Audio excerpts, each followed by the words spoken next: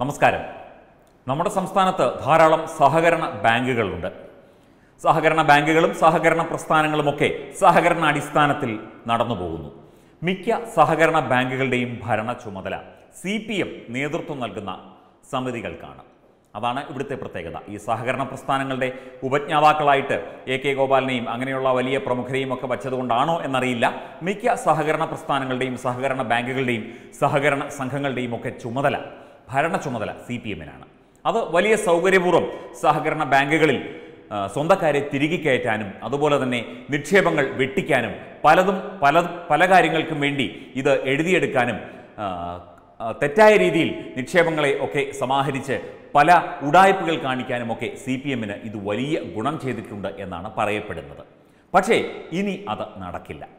സഹകരണ ബാങ്കുകൾ reserve bank of ഇന്ത്യയുടെ ഭരണത്തിന് കീഴിലേക്ക് മാറ്റിയിരിക്കുന്നു. അതിനുള്ള ഓർഡിനൻസും മറ്റു കാര്യങ്ങളുമൊക്കെ കേന്ദ്ര സർക്കാർ പാർലമെന്റിൽ പാസാക്കി തുടർന്ന് രാഷ്ട്രപതി ഒപ്പുവെക്കുകയും ചെയ്തു. ഇനി സഹകരണ പ്രസ്ഥാനങ്ങളിൽ ഒരു ഈച്ച പാറണമെങ്കിൽ RBIയുടെ അല്ലെങ്കിൽ കേന്ദ്ര സർക്കാരിൻ്റെ കേന്ദ്ര ധനവകുപ്പിൻ്റെ അനുമതി വേണം എന്ന നിയമമാണ് ഇന്ത്യയിൽ നടപ്പിലായത്. ഇവിടെ CPM-കാർക്കൊക്കെ ഹൃദയത്തിൽ ഒരു ബോംബ് വീണ പോലെയാണ് ഈ ഒരു നിയമം അല്ലെങ്കിൽ ഈ ഒരു പുതിയ രീതി എന്ന് അറിയാം. നടക്കില്ല സഖാക്കളെ, ഇനി ഉഡായിപ്പുകൾ, കള്ളത്തരങ്ങൾ, തിരികെ കയറ്റലുകൾ, കുത്തിത്തിരിപ്പുകൾ ഒന്നും നടക്കില്ല. ബാങ്ക് സമിതി പിടിച്ചടക്കൽ ഒന്നും നടക്കില്ല. ബാങ്ക് സമിതിയിലേക്കുള്ള തെരഞ്ഞെടുപ്പ് തുടങ്ങിയ കാര്യങ്ങളെല്ലാം, അവിടുത്തെ എല്ലാ കാര്യങ്ങളും, നിയമനങ്ങൾ ഉൾപ്പെടെ ഇനി റിസർവ് ബാങ്ക് ഓഫ് ഇന്ത്യ അറിഞ്ഞ് മാത്രമേ നടക്കൂ എന്നുള്ളതാണ് ഏറ്റവും പുതിയ കാര്യം. സന്തോഷമായല്ലോ. നോക്കാം നമുക്കതിൻ്റെ വാർത്ത. സഹകരണ ബാങ്കുകളുടെ നിയന്ത്രണം റിസർവ് ബാങ്കിന്റെ കീഴിൽ കൊണ്ടുവരാനുള്ള കേന്ദ്ര സർക്കാർ തീരുമാനം രാഷ്ട്രപതി രാംനാഥ് കോവിന്ദ് അംഗീകരിച്ചു. അർബൻ സഹകരണ ബാങ്കുകളും മൾട്ടി സ്റ്റേറ്റ് സഹകരണ ബാങ്കുകളും RBI നിയന്ത്രണങ്ങൾക്ക് വിധേയമാക്കുന്ന ഓർഡിനൻസാണ് രാജ്യത്ത് പ്രാബല്യത്തിൽ വരാൻ പോകുന്നത്. നിക്ഷേപകരുടെ സുരക്ഷ ഉറപ്പുവരുത്തുന്നതിനുള്ള പ്രതിജ്ഞാബദ്ധത മുൻനിർത്തി രാഷ്ട്രപതി 2020 ബാങ്കിംഗ് റെഗുലേഷൻ ഭേദഗതി ഓർഡിനൻസാണ് ഒപ്പുവച്ചിരിക്കുന്നത്. നിക്ഷേപകരുടെ താൽപ്പര്യങ്ങൾ സംരക്ഷിക്കുന്നതിനും സഹകരണ ബാങ്കുകളെ ശക്തിപ്പെടുത്തുന്നതിനും ഓർഡിനൻസ് സഹായകമാകും. നിയമം വഴി 1482 അർബൻ സഹകരണ ബാങ്കുകൾ, 58 മൾട്ടി സ്റ്റേറ്റ് സഹകരണ ബാങ്കുകൾ എന്നിവ റിസർവ് ബാങ്കിന്റെ കീഴിലാകും. 2020 ബജറ്റിൽ സഹകരണ ബാങ്കുകളെ റിസർവ് ബാങ്കിന് കീഴിൽ കൊണ്ടുവരാൻ പദ്ധതി രൂപീകരിക്കുമെന്ന് കേന്ദ്ര ധനമന്ത്രി നിർമ്മല സീതാരാമൻ വ്യക്തമാക്കിയതുമാണ്. നേരത്തെ ഓർഡിനൻസിലൂടെ രാജ്യത്തെ 1540 അർബൻ സഹകരണ ബാങ്കുകളുടെ മേൽനോട്ടം ഏറ്റെടുക്കാനുള്ള കേന്ദ്ര സർക്കാരിന്റെ തീരുമാനം ഉടൻ പിൻവലിക്കണമെന്ന് CPM-ന്റെ പോളിറ്റ് ബ്യൂറോ ആവശ്യപ്പെട്ടിരുന്നു. CPM-ന്റെ പോളിറ്റ് ബ്യൂറോയ്ക്കാണ് ഈ ഒരു കാര്യത്തിൽ സഹിക്കാൻ പറ്റാത്തത്. കാരണം ഡൽഹി AKG സെന്ററിലെ കറണ്ട് ബില്ല് വരെ അടയ്ക്കുന്നത് ഇവിടുത്തെ സഹകരണ ബാങ്കുകളിൽ നിന്ന് വെട്ടിച്ച പണവും ഇവിടെ കേരളത്തിൽ അഴിമതി നടത്തിയ പണവും കൈക്കൂലി വാങ്ങിയ പണവും കൊണ്ടാണ് എന്നുള്ളതാണ് വാസ്തവം. ഈ അവൈലബിൾ പോളിറ്റ് ബ്യൂറോ, നമ്മുടെ പ്രകാശ് കാരാട്ടും ബൃന്ദ കാരാട്ടും ചേർന്നാൽ അവൈലബിൾ പോളിറ്റ് ബ്യൂറോയായി. ഈ പോളിറ്റ് ബ്യൂറോ ഇവർ 1-2 പേർ ചേർന്ന് ഡൽഹിയിൽ ചെന്നാൽ പോളിറ്റ് ബ്യൂറോ, കൽക്കത്തയിൽ ചെന്നാൽ കേന്ദ്ര കമ്മിറ്റി, കേരളത്തിൽ ചേർന്നാൽ സംസ്ഥാന സമിതി. എല്ലാവരിലും അംഗങ്ങളൊക്കെ ഏതാണ്ട് ഒരുപോലൊക്കെ തന്നെയാണ്. വലിയ മാറ്റങ്ങളൊന്നുമില്ല. ഇവിടുന്ന് ആൾ പോകണം അവിടെ PB തികയണമെങ്കിൽ. ഒക്കെ അവിടെ നിൽക്കട്ടെ. എന്തായാലും പോളിറ്റ് ബ്യൂറോ എന്ന് പറഞ്ഞാൽ വലിയ സംഭവമാണല്ലോ. ആവശ്യപ്പെട്ടാൽ ഉടനെ അങ്ങ് നടപ്പിലാക്കുമല്ലോ.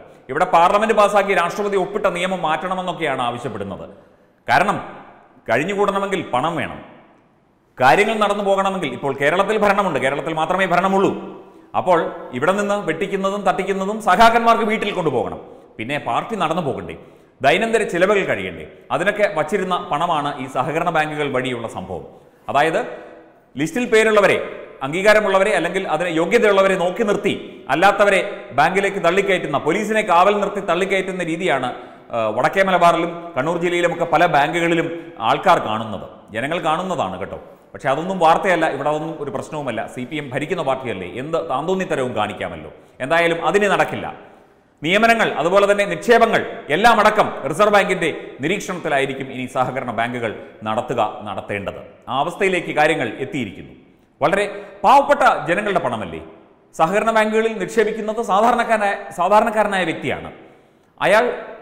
ശരിക്കും പട്ടിണി കിടന്നിട്ടും അല്ലെങ്കിൽ കഠിനമായി ജോലി ചെയ്ത് അധ്വാനിച്ച് ഉണ്ടാക്കുന്ന പണമാണ് ഈ സഹകരണ ബാങ്കുകളിൽ നിക്ഷേപിക്കുന്നത്. അതിൻ്റെ വിഹിതം പറ്റും. മാത്രമല്ല നിക്ഷേപങ്ങൾ സ്വീകരിക്കുന്നതിന് പ്രത്യേക പണം ഈടാക്കുന്നു.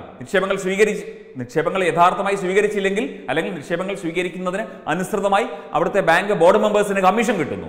അങ്ങനെ പലതരത്തിലുള്ള അതുപോലെ സ്ഥലം അറ്റാച്ച് ചെയ്യുന്നത്, അതുപോലെ തന്നെ ഈ സഹകരണ ബാങ്കുകൾക്കൊക്കെ ധാരാളം സ്ഥലവും കെട്ടിടവും ഒക്കെ ഉണ്ട്. അതിൻ്റെ വാടക പിരിക്കുന്നതിൽ, അതിൻ്റെ സ്ഥലം ക്രയവിക്രയം ചെയ്യുന്നതിൽ, അങ്ങനെ എല്ലാത്തിലും ഈ സഹകരണ മേഖലയിൽ അടക്കം വൻ തട്ടിപ്പുകളാണ് നടക്കുന്നത്.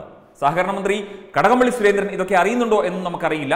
എന്തൊക്കെയായാലും ഇനി കാര്യങ്ങൾ സുരേന്ദ്രൻ അറിഞ്ഞില്ലെങ്കിലും കേന്ദ്ര സർക്കാർ അറിയും, RBI അറിയും. റിസർവ് ബാങ്ക് ഓഫ് ഇന്ത്യ അറിയാതെ ഒന്നും നടക്കില്ല.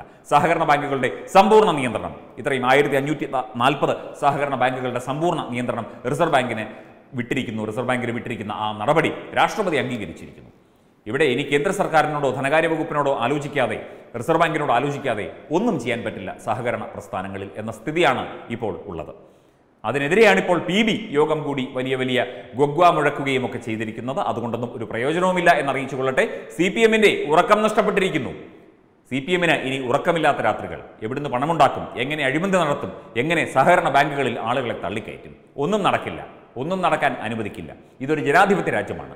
നിങ്ങൾ വിചാരിക്കുന്നത് പോലെ ഇവിടെ എല്ലാ കാര്യങ്ങളും കേരളത്തിൽ എന്തുമാകാം, അല്ലെങ്കിൽ കേരളം ഞങ്ങൾക്ക് തീരെഴുതി കിട്ടിയതാണ് എന്നൊക്കെ പറഞ്ഞ് നടന്നിട്ട് ഒരു കാര്യവുമില്ല. ഇനി എല്ലാം RBI അറിഞ്ഞേ ചെയ്യാൻ പറ്റൂ. സഹകരണ പ്രസ്ഥാനങ്ങൾ അല്ലെങ്കിൽ സഹകരണ ബാങ്കുകളെല്ലാം ഇനി റിസർവ് ബാങ്ക് ഓഫ് ഇന്ത്യയുടെ നിയന്ത്രണത്തിൽ മാത്രം. നേരത്തെ പറഞ്ഞതുപോലെ CPM-ന് ഇനി ഉറക്കമില്ലാത്ത രാത്രികൾ. വെബ് ഡെസ്ക് തത്വമൈ ന്യൂസ്.